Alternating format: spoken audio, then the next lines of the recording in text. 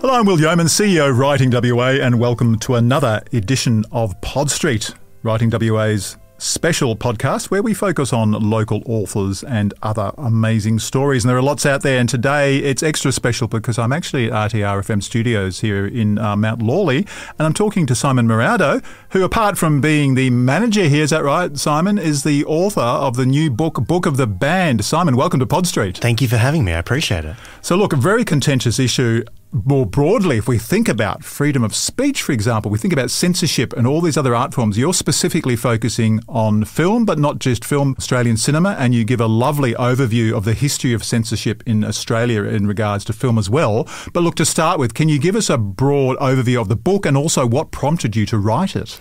Yeah, so I was a film critic for about 15 years before taking over as general manager at RTR, and I still have a film segment on RTR on Friday mornings called Movie Squad that I co-host with Tristan Fiddler.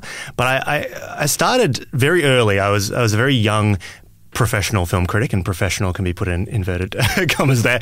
I was 20, and then I discovered that this was 2008, that The Hangover and Bruno, these raunchy, ribald, R-rated in America comedies, were coming to Australia. They were rated MA, but they had been recut by the distributor. They'd cut out a couple of jokes, a couple of, contentious moments to get a more lenient classification here. And I thought, as a 20-year-old dude, how dare they? How dare they cut down The Hangover? These totally, pointless films ultimately. And then I that was sort of, I guess, the entry point, right? And then I discovered that it wasn't simply that these two films had been cut, but it was that many films had been cut in recent times that weren't being really covered by the media, and that there was in fact this 100-year history of censorship that was very unique to Australia. And I worked on the book for 4 years, and the thing that was ultimately the hook for me, because there was a time where it was just going to be like an encyclopedia of cut moments. The hook was, well, the history of film is basically the same length in the same timeline as the history of federated Australia. And you kind of had 1896, the advent of cinema in Australia, and then federation in 1901. And there were all these sort of these easy comparisons between what we were cutting, the films that were getting banned in Australia, and our perception of our national identity. And that kind of became the ultimate angle for Book of the Band. Look, it's fantastic because, as you say, they're inextricably linked. And that's one of the great things about the book. It's quite expansive, even though it's got a very specific focus. You really are talking about Australian culture, for the last 100 years or so. You also talk to a lot of pundits and experts, such as David Stratton, who comes to mind, and some fascinating case studies indeed. I think each chapter is basically a particular case study by and large. But I'm just wondering, you mentioned films like that you wouldn't even think of having been censored, like Star Wars. You talk about the little snippet where Luke Skywalker's parents are, the charred corpses. Yes. That had to go. That wasn't. But a lot of it is because they actually just want to bring down the rating. So it's a financial impetus. It's not necessarily someone's imposing this ban from the outside saying, well, we want to get this rating. Well, I guess indirectly it is, isn't it? Well, it's two sides of it, right? So you've got censorship by the censorship board, which is the body. It's now called the classification board because they don't cut films. Right? So we'll get to that in a moment. So they were the censorship board, and they used to just strip films to ribbons. Okay? So if it was too violent, you'd strip it down. It had too much coarse language, sexuality, and this is by the standards of 1930s, 1940s, up till the 1970s, ultimately.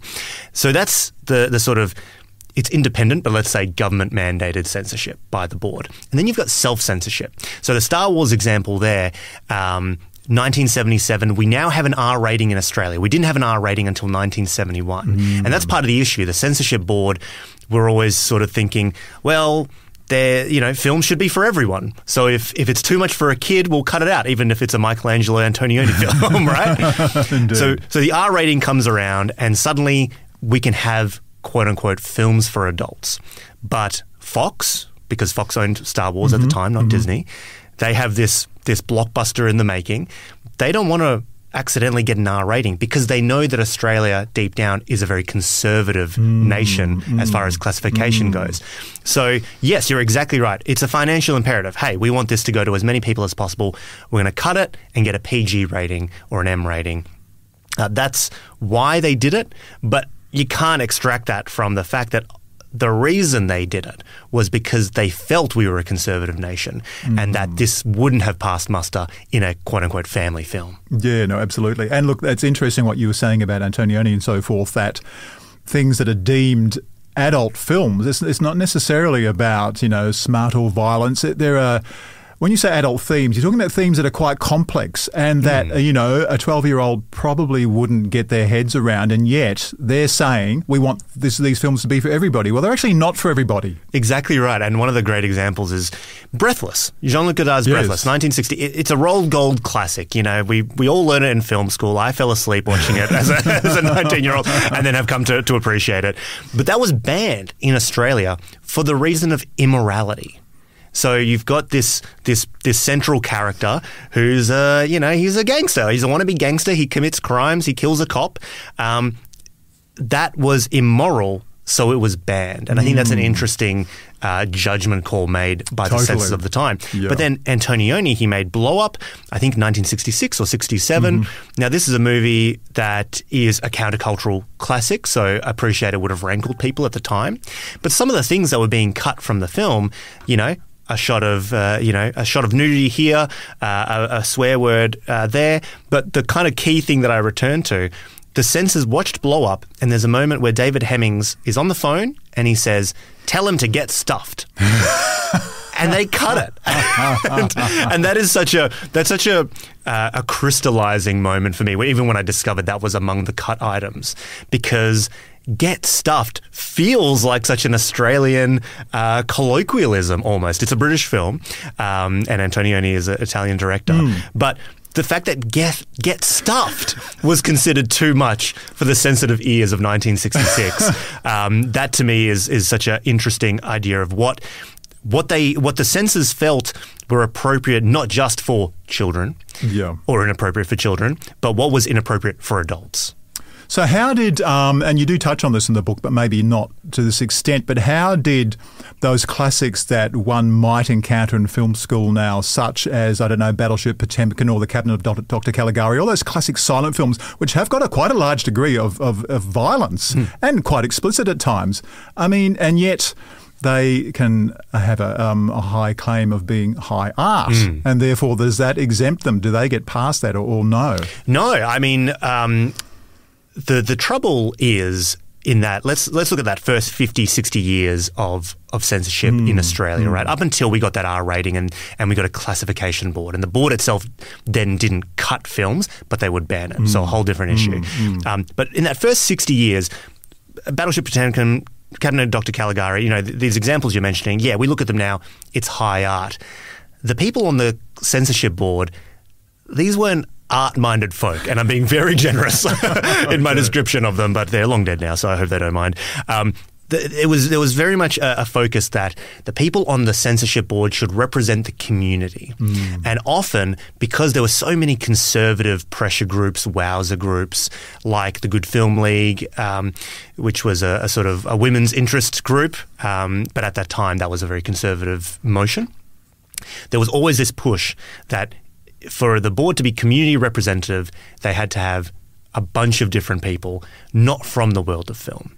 So you would have an Olympian, you would have a television presenter, you would have a teacher. And I'm not saying they're exempt from having good takes on films. No, of course. But they weren't film thinkers. No. And the chief censors of the time, John Alexander is a key one who said that horror films are for the moronic type. So it didn't matter if it was high art or if The Cabinet of Dr. Caligari was a breakthrough in cinema. It was a horror film. So it was for idiots, or thus it wasn't important enough to be saved. The Night of the Hunter, the classic film, Robert Mitchum posing as a preacher, he's got hate and love tattooed on his two hands. That was banned. It's a horror film, but it's a drama. It was banned for blasphemy. Because he was depicting a preacher. He wasn't actually a preacher. But it didn't matter the film's quality, it didn't matter if it was artful, if it was offensive whether it's because of horror or because of its themes, they didn't consider the art until much later on. But that kind of stirred up its own can of worms. No, of course. Yeah. Look, I'm interested in what you said earlier too about the fact that a certain kind of censorship is still going on today. And I think in the last chapter, before the epilogue, you talk about Netflix and the whole way that streaming services have approached, I guess, in a way, self-censorship and how that's managed. To what extent a lot of those attitudes you're talking about still floating around just below the surface? Have we really become much more enlightened, or is it still the same old? I think Australia is a very conservative nation. I think that's, the sort of preamble to the book talks about, the story of the Kelly Gang, the first motion picture ever made. It was made in Australia. Bushranging films, they were our first genre. And we've this is pre-Anzac. And I think so much of our national identity is tied into the bushranger and larrikinism and not taking offence and being a freewheeling nation of rule breakers, right? But the evidence is very contrary to that, largely because we also banned bushranging films. So I think we are and have always been a very conservative nation. Now, it's great that in 1971, Don Chipp, actually the founder of the Australian Democrats, he was the customs minister at the time, and he was so annoyed that there was all this complaining going on about censorship, primarily from David Stratton, because he was the head of the Sydney Film Fest at the time. He introduces the R rating. He says, we're not cutting films anymore, but we'll still ban films if they cross, that very last line of offence. Sure, okay. But what has happened ultimately is now you've got films that are being banned even if they are artful because they've crossed another moral line. And standards and mores may change, and they have changed over 110, 130 years.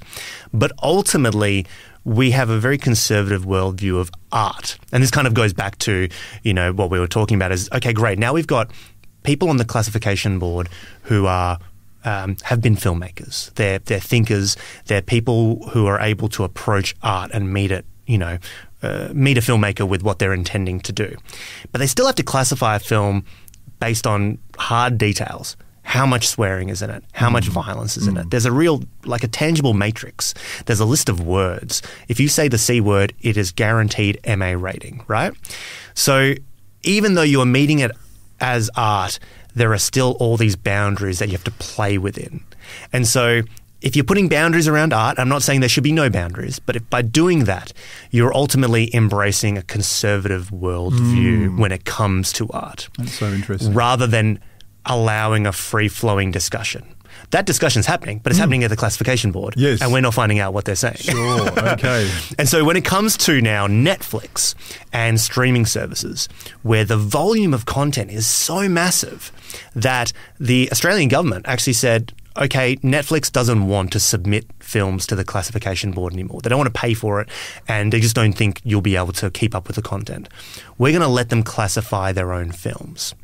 And so suddenly, that discussion that was happening at the classification board, compromised as it is as an Australian conversation, it's no longer even an Australian conversation. Because what's happening is there's some guy or girl or a few people, random people in America who are watching a Netflix movie, putting meta tags on it saying, it's got nudity, it's got violence, it's got this, it's got that, and then pumping out a rating that is based on American social mores and based on zero discussion, just based on technological tagging. And as I write in the book, they accidentally did it for a bunch of films that were already classified. Yes. And as a case study, all these films were getting classified more harshly than even in Australia. So I think that is so interesting and scary. But the big thing for me, as I hopefully allude to in the book, is we should be it's art. Yes. We should be having the conversation. We should be allowed and trusted to have the conversation with safe parameters. But those conversations have always existed in the shadows, and now they're not even happening in Australia. Yeah, sure. Look, I just want to quickly go back to the C word because you have an amusing example of how the frequency of the word, and nil by mouth wins. Yes, that's right. Long shot. Very, very hard. And I'd be lying if I said I watched all the movies to count all the C words. But nil by mouth apparently has the most. It was a great film. Great film, yes. and again, the funny thing is, I mean, if you're going to have one, why not have 200? Because as soon as you have one in your film in Australia, you're slapped with an MA rating. So the difference between 1 and 200 is actually negligible. Yeah, look, that's another thing I was going to ask you, because often you'll see films that, while not showing full frontal nudity, there might be a very discreet show of a nipple, for example, or a brief flash of someone, full frontal. But what you're saying true in as much that's all it takes? It doesn't matter. Well, that nudity is actually slightly different. So coarse language is hard and fast. Yes. Because it's a word. It's syllables. It's so, you can't negotiate that. Nudity, based on the angles, based on what we see. This is what I was thinking. This is where it gets very complicated. Yes. I mean, there's a great example where David Lynch in Mulholland Drive, it didn't actually affect the Australian censorship, but it's just an example that I remember. He tried to limit the rating in America there was full frontal female nudity, but he blurred the pubic region. So what that actually created was a very sexless moment of nudity, which was kind of intriguing. And you go, well, was that a directorial choice? But then I was speaking to Margaret Anderson, who was a former director of the classification board, and they had the conversation of a flash of nipple. Oh, it was side boob. Oh, it was front on. It was for 1 second. It was for 10 seconds. It was someone getting out of the shower versus someone engaged in foreplay. Those were all factors that they would consider. The most significant factor when it comes to nudity is an erection.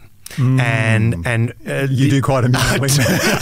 We talk about erections quite a bit in the book, but that's because there is this perception that a flaccid, and I apologize to the listeners and yourself, well, but there's perception that, well, a man, full frontal nudity, but he's flaccid, it's non-sexual.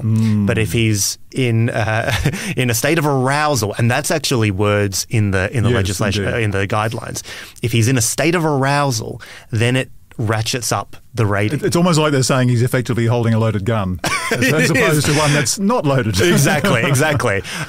But it's so interesting because, the state of arousal between a man and a woman and the visibility of that. And again, these judgment calls that are being made.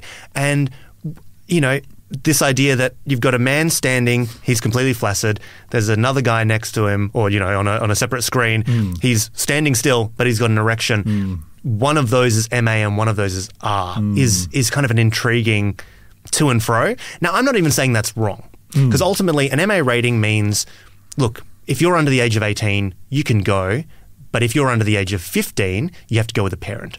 R means, sorry folks, you have to be 18 to see this one. But they're not censored. They're not banned. They're just providing parameters and guidelines.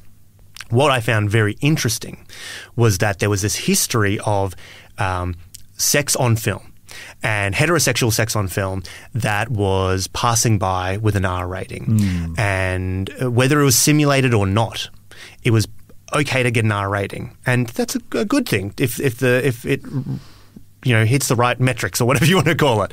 But there was this history of queer film and queer, scenes of a queer couple that are naked or engaged in sex, simulated or unsimulated. And those were just more frequently being banned. And then you got to go back to what we're talking about, which is the judgment calls, the morality, the kind of questions that are going on behind closed doors about what should be seen and what should be unseen.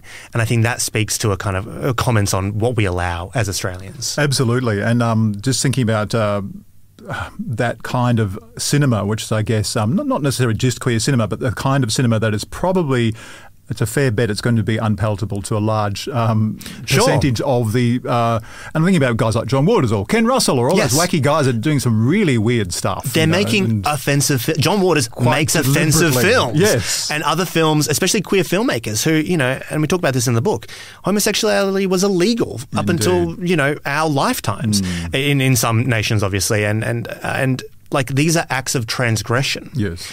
Their art... should they be banned because they're being transgressive? Literally excluded from us being able to have the conversation about them. Well, you've almost said that basically whether they're art or not is actually immaterial. The criteria is completely different. Totally. Yeah. So it's irrelevant. The conversation, and there was, oh gosh, I forget her name, but one of the chief censors in the 1980s, in the annual report saying, like, this is what we banned. And there was a film called Tras El Cristal, a queer film. It screened at Queer Fests around the world. It's a well-regarded movie. And she was saying, this was actually the best film that we banned. Like, the highest quality. It was actually a very artful film. We really liked it. But we had to ban it. And, I'd say had to ban it, trying to use her language. And that was so interesting to me, where you're right, the art didn't factor into it at all. And again, I always have to add this qualifier, which is the big red line should be films that endanger or, put at risk the people involved in production, especially if they're underage. Now, so many of those examples do not even touch that line. Yet they were still banned because of assumptions made or beliefs about the filmmakers. Indeed, yeah, absolutely. Now, it's also fascinating to have read your book in the context of having watched that wonderful series, I think it was ABC, Real Britannia, the history of British filmmaking. Okay, yeah. And looking at the censorship in the UK across many decades and comparing it to what was going on in Australia. And obviously there was a lot of crossover because a lot of the same films were being submitted for classification or censorship in both countries at the same time. I mean, just imagine if you were a person living in a particular time, so let's say the 50s in Australia, and you're looking across the ocean somewhere and you're seeing what's going on and what's permitted. It must have been quite frustrating. I know you talk about Australia having been a very conservative society at that time. And that's a generalisation. And what's interesting is, in the there was a Royal Commission in 1926 in Australia, basically into the motion picture industry, and that was saying, like, look, we're importing all this smut, quote unquote smut. We need to put more rules in place.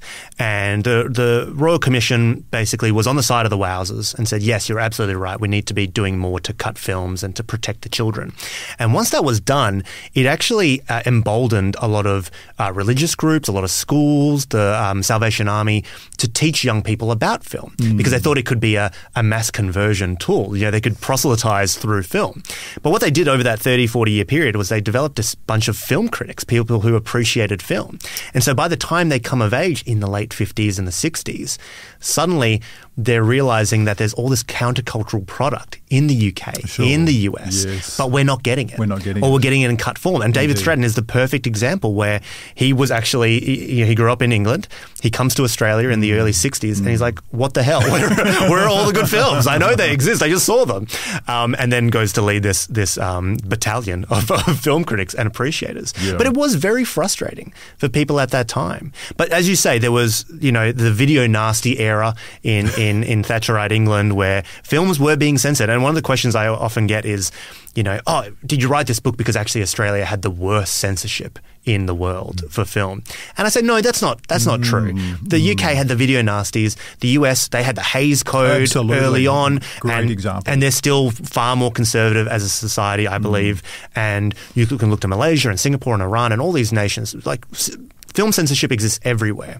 But the balloon that I was trying to pierce was this idea that Australia was the she'll be right mate, freewheeling nation that let everything through its doors. We just haven't, and we still don't. And even this year, 3 major releases have been self-censored for a more lenient rating, including Martin Scorsese's Killers of the Flowers Moon, which is baffling to me. So this is just to reiterate, like, this perception we have of ourselves, if you look only at the story of film censorship, it kind of hopefully illuminates what we actually don't allow in Australia. It paints a different picture. Yes, exactly. Yeah, which is fantastic.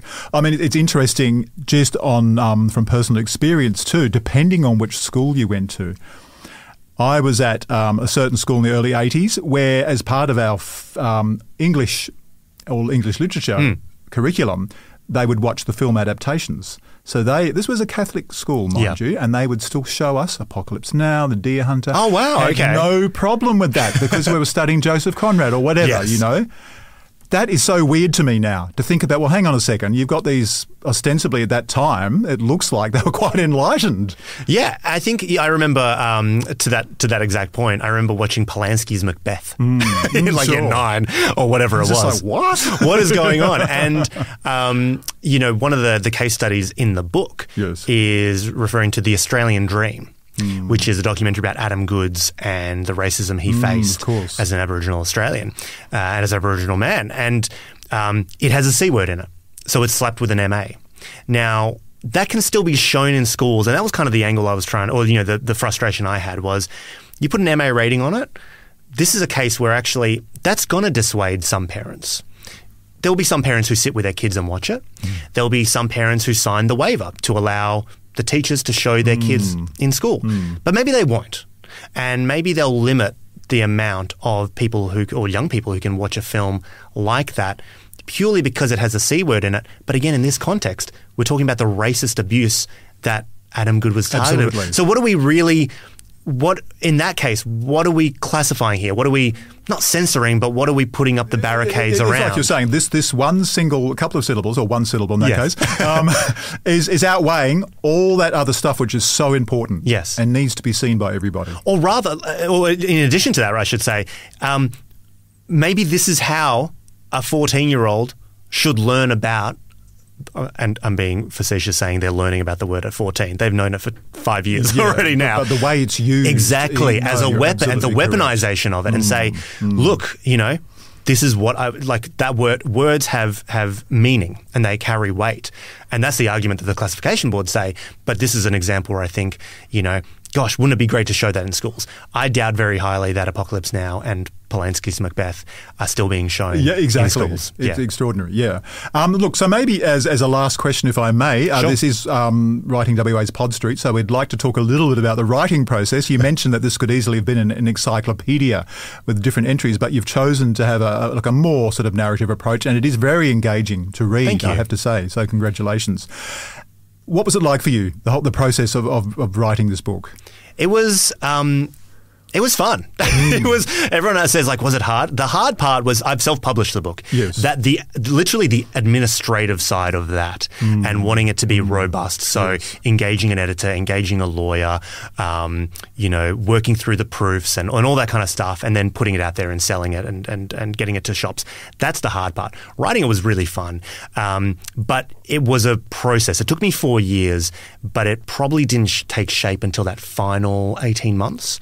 I started in 2019 when my wife got pregnant, and I thought, I always want to write the book. I'll see if I can knock one out before the baby comes, which was now in retrospect a very optimistic approach. But I was doing it piecemeal, and then COVID happened. That gave me a bit more time. I changed jobs in the interim, and I stopped writing professionally, writing reviews. So that actually helped quite a lot. But yeah, that first idea was, all right, I'm just going to do deep research, find the movies, and describe the scenes. And that was risky to a degree because I found that's actually illegal in WA. Right. Okay. Unless it's an educational book. So I kind of diverted a little bit. But then when I realized we're not talking dozens of films. We're talking thousands of films and sliced moments. And so then I started going, well, I need to talk to the experts, Margaret Pomeranz, David Stratton, and they all had these incredible stories, Philip Adams as well. Yeah, sure. And then it became that kind of case study approach. And that was a way for me to break it down bit by bit as well over that period of time. And then it really was in that final 18 months that I say, the switch kind of flicked, and I said, I can't believe I haven't even realized the history of film can be lined up against the history of colonial, federated Australia, not the entirety of Australia. And the national identity question kind of emerged. And that's when I finally, from that point on, I was flying. And then that's ultimately why I decided to self-publish, because over the years I would write a little bit and submit to see if there was interest with a publisher. And I got turned down a few times, and I was turned down 10 times by different publishers. And that's not a lot, I would say. I think there are probably authors out there who... I didn't exhaust my avenues, but I also knew this was such a niche topic. There was only going to be a handful of viable publishers in Australia for this kind of Indeed. thing. And then, honestly, I finished the book, and there was an urgency I felt about it, and there was a timeliness to it, and I thought, you know what, I'm just going to have a crack on my own, talk to the wife about it, or my wife, I should say the wife, talk to my wife, Jenny, about it, and put together a bit of a Kickstarter strategy, a funding strategy, and wanting it to be robust. But that's ultimately why I went down the self-publishing route. I was turned down a bunch, don't get me wrong, and I would have loved to have been published. No, sure. But I didn't want to sit on this. I didn't want this to be a calling card manuscript.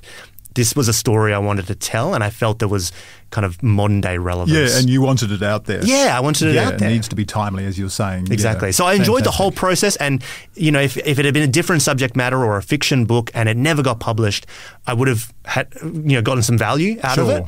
But the confluence, like, I felt like this was the story that I wanted to tell. Yeah. Yeah, no, fantastic. Well, we're very grateful that you persisted and you've done that. Now, you mentioned in the shop, so let's be very clear. Where can people buy Book of the Band? Yeah, so you can get it directly from me at bookoftheband.com, but it is in about 40 shops across the country. Fantastic. So if you go to bookoftheband.com, I've actually got a list of retailers there. So always great to support them, and I've been so grateful to those retailers who have supported a self-published author with a very disgusting book. And thank goodness it's the Book of the Band, but it's not banned itself. It's for now, yes. It's very much available. Look, Simon Miraudo, thank you for joining us on Pod Street. It's been an absolute pleasure. Thank you, Will. Pod Street on Beaufort Street this time. Love it. Thank you, mate.